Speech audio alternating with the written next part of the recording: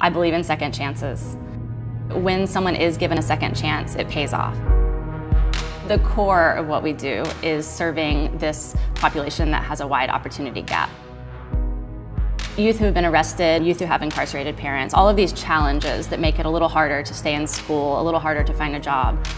We employ them and teach them basic work training skills through the creation of murals. When no one else would give them a chance, we did. When I initially started doing graffiti, it was just a way for me to say, like, this belongs to me, this is my city. I got arrested for walking through alleyways and writing my name on stuff. I was 14. I went through the court process. My community service hours ended up being with this organization that later turned into Urban ArtWorks. And that opportunity, I think, really pushed me in the direction of looking at art as a tool for my future.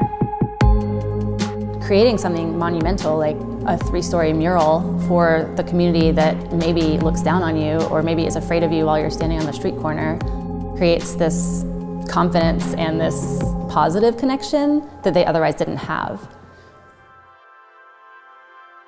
I came in last Monday and just had one of those moments where I felt like we weren't doing enough. How can we be doing more? How can we be helping more people? How do we become stronger? We need to build a base of supplies and technology to become a stronger organization. So recently we partnered with Microsoft Store to update all of our computers. I'm Olivia Hernandez. I am the Community Development Specialist for the Microsoft Store. So the idea is, how do we empower our community to achieve more? And with Urban ArtWorks, we empower them through the tools. Those tools are the devices, the Surface Studio. How do we empower them to do more in the community, to create the art that we see here in Seattle?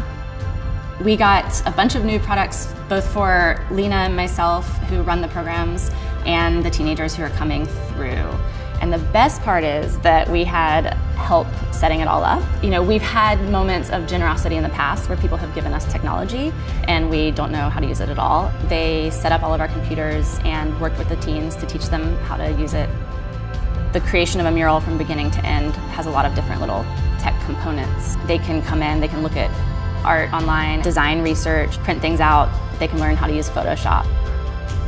I also think that having updated technology tells our teens, you're worth it.